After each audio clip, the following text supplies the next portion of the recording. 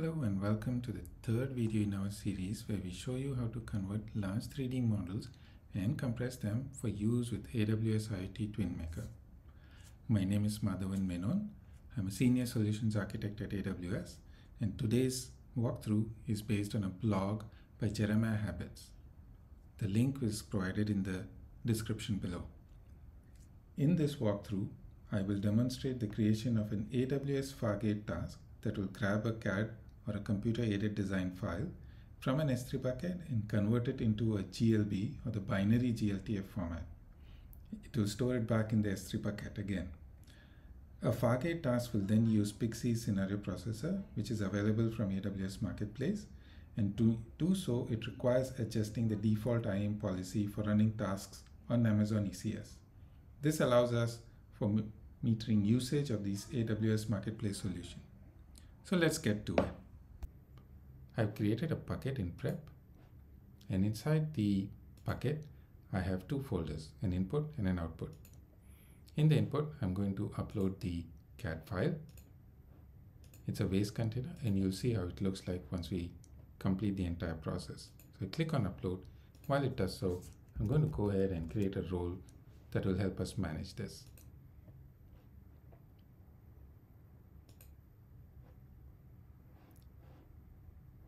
I click on create role, and the role that we need is in the Elastic Container Service. So let's select that. Click on Elastic Container Service, and the actual role that we need is the Elastic Container Service task. Click on next, and I will select the permissions that I need, the marketplace permission. Let me filter for that. Attach that. The next permission I need is on the Amazon S3 to access the actual file that we just uploaded. And filtering on that gets us to the permission itself. And the third one that we need is for the ECS task execution. So let's filter for that and select. And selecting can, I get the actual folder. The next step is to give this role a name. So I give this a role name example, and I go ahead and create the role. Click on the role. You can look at the summary. We have these permissions that we need, and it's all good. Now we go ahead to the ECS console to create the cluster. So I'll start with the cluster first, and this is going to be a network only cluster. I click on cluster, create cluster, network only is already selected, and give this cluster a name.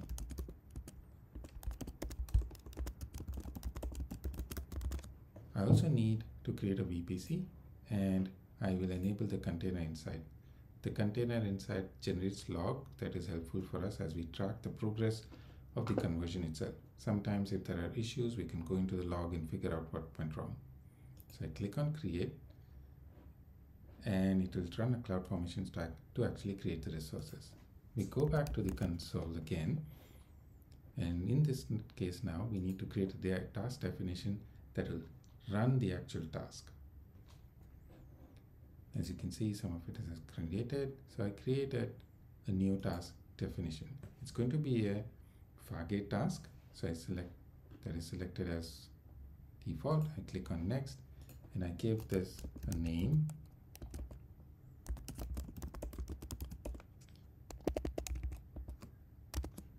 The role that we want is the role we just recently added, and the operating system form is Linux. The execution role will also be the same. I'll give it about a 4 GB of memory and about 1 CPU. We'll now add the container. The container is where Pixyz Scenario Processor comes in. We'll give the container a name, and the image from where we're going to run this container. So I have it saved off earlier. So I'm going to select this image which is provided by Pixyz. Make sure everything is all right. We don't want any port mappings. And the next thing that we need to do is add the environment command. So this again, I'm going to select from my notes. This basically also helps you take a look at what you want to run. So this is generic polygon target. We want to be sure that it matches up with our bucket, the bucket folder in the file, and the region that we want to run in. It all looks good, and I'm going to add this container now. Once this is done, everything else remains the same. We click on create, and the task definition is getting created. Click on task definition. Now that this is done, it is now time for us to actually run the task. So I click on run task. I select target as a launch type, which is what we did earlier. Click on Linux. Everything, make sure the task definition is all right, and the subnets for the VPC that we want to run. Everything else remains the same. We click on run task. Once we click on run task, we can go to the CloudWatch logs to see what is actually happening here. So I click on logs, and then I go into log groups, and I can see there's a Pixyz example task log group created. This in turn has created a log stream. The log stream sometimes take times to load. As you can see, it's taking time to load. What I'll do is I'll pause the video now, and I'll come back once it's all loaded. The log files are now loaded, and as I scroll through, I don't see any issues, and I see that it exited with a status of 0. What this means is that we now can go into our S3 bucket to see whether the output folder has the GLB format that we need. We click on the bucket that we have, and there you go, the GLB folder is there. So I click on it, I downloaded it to my machine for me to actually view it. So I save it in a location, and then to view this actual GLB file, I use VS Code. VS Code has a plugin called glTF tools that can be downloaded and attached to your version of VS Code.